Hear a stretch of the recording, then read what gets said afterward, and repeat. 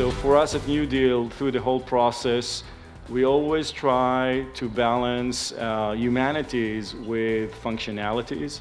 Emotional qualities, humanistic values are actually just as effective and just as relevant to the functional or utilitarian values. Hi, I'm Gadi Amit. I'm the principal designer, founder, and coffee maker of New Deal Design. We are a creative agency in San Francisco, and we design technology objects and experiences.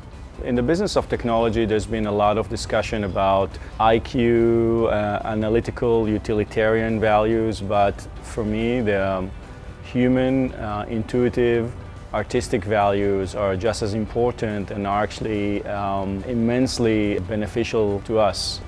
Events like Vivid ID are important since we're living in a very complex world with a lot of cultures and a lot of influences, and extending the dialogue that I have with people in the Bay Area to people in Australia, people in Europe, people in the Middle East, really enriches me and also allows me to understand where culture goes around the globe.